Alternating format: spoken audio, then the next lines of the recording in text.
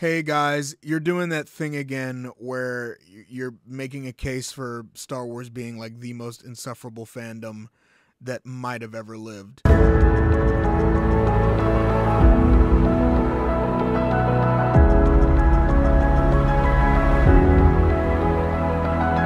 the Star Wars community waxes and wanes in terms of like insufferability.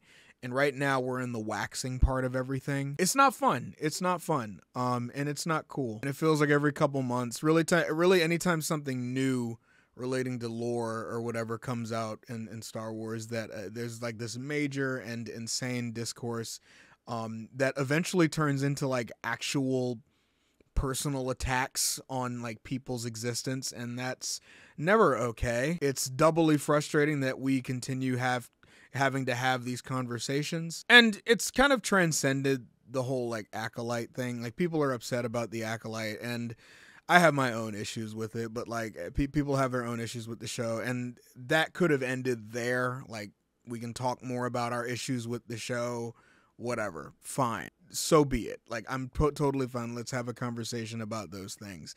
But when it becomes attacking somebody's person, attacking somebody as a person, sending threats, sending ill wishes to somebody, like people have done to representatives of Wikipedia, and all of this over Ki-Adi-Mundi and him apparently living longer in canon than he did in the Legends expanded universe continuity. I guess in Legends, Ki-Adi-Mundi's birthday, or not actual birthday, but Ki-Adi-Mundi was born about 93 years before the Battle of Yavin, which would have made him late 70s by the time of Order 66. So he was old, but not like Yoda old or anything like that. And so in the Legends continuity, Syrians, I think that's the race of species that Ki-Adi-Mundi's a part of. Syrians had fairly standard to human lifespans. Like, a 65-year-old was considered old. Anything older than 65 was considered pretty old. And fine, like, okay, cool. So in canon, Ki-Adi-Mundi shows up in the Acolyte, which takes place about, 100 years, 90 to 100 years before the Battle of 90 to 100 years before the Phantom Menace. So about 90 to 100 before 32 BBY. So about around, I think, 132 years before the Battle of Yavin. Math, and I could be wrong on that. And so the implication is that Ki-Adi-Mundi and his species, their lifespan has been, changed. I don't like using the word retcon because I don't know if you can really retcon something from Star Wars Legends. It was never canon in the first place, but I digress. Now, regarding canon and Legends and all this stuff, I said this before. I'm one of those guys that is totally fine with using Legends sources, for the lack of a better term, as references singularly, not like end-all be-all. There are times where we know literally nothing about somebody's headcanon, and we only have information on somebody's line of thinking through Legend sources. And whenever that happens, I'm okay looking at that and saying, okay, well, that should give us a good idea as to how this works or who would. And then eventually, a lot of times, the thing about the whole canon discourse is that a lot of times, not all the time, but a lot of times, they will take Legends things and bring them into canon because it works that way. But there are other times where you want something to fit a different way and you make a change. Because, I mean, like Ki-Adi-Mundi, I know people like bringing, I mean, like, his age was mentioned and his birthday was mentioned in like the Star Wars Episode 1 Insider Guide that came out in 1999. This was never considered canon. It was like a companion piece for the movie The Phantom Menace. This is over 26 years old, and not in like a precedent way.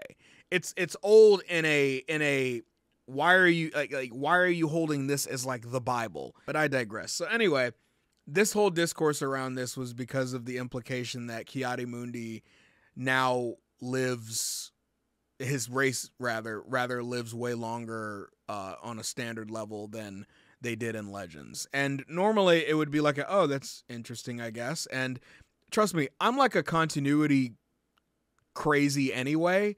I don't like when things get changed. You have heard me. If you go to certain social media sites, you have seen me whine and roll my eyes whenever like the Bad Batch pilot episode where they completely, and I don't care what anybody says, where they completely redid the Kanan the Last Padawan comic so that the Bad Batch could fit in it. I was very annoyed by that. Or when the Ahsoka Tano short in Tales of the Jedi, as well animated and as cool as it was, you start wondering, like, wait, this is a lot like the Ahsoka novel. And I know they have their own little, like, oh, like, this explains this, and this explains that this might have been a different event, and blah, blah, blah. But, like, I have my own little, like, weird quirks about continuity as well. This is one of those things that I just never understood. And all this to say that getting in our feelings over Ki-Adi-Mundi, who I think is the most cut-ass Jedi in the history of mankind, is both very funny and very on brand for Star Wars fans. And sending threats and insults over Ki-Adi-Mundi, really in general, but like over Ki-Adi-Mundi no less, is even more insane to me. Like there are people making videos about how this is somehow the fall of Western civilization, and that's insane to me. Why are we acting like this? Grow up.